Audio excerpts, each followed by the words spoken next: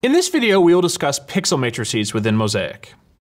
Like groups, pixel matrices will allow you to arrange fixtures in a various way.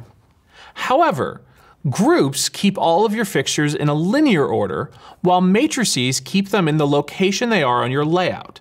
So for instance, when I create a group, it only knows that I want to go from this fixture to this fixture to this fixture and so on. When I create a matrix, it is actually going to know that this fixture is to the left of this fixture and by how many pixels. This is incredibly useful when we want to play 2D style effects back on our lights.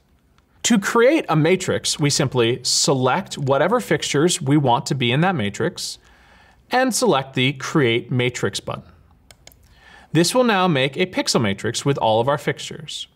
Just like groups, we can apply it a name. So I'll call this one Left Pebbles.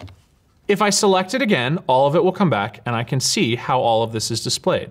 If I go to my Mapping tab now, I can select my matrix and see how it represents. Notice it is showing every pixel in its particular location. If I want to alter the position of a pixel, I can select it and move it.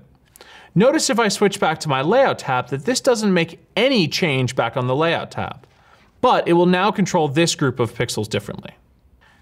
Just like groups, you can make multiple pixel matrices and apply them back whenever you want inside of timelines.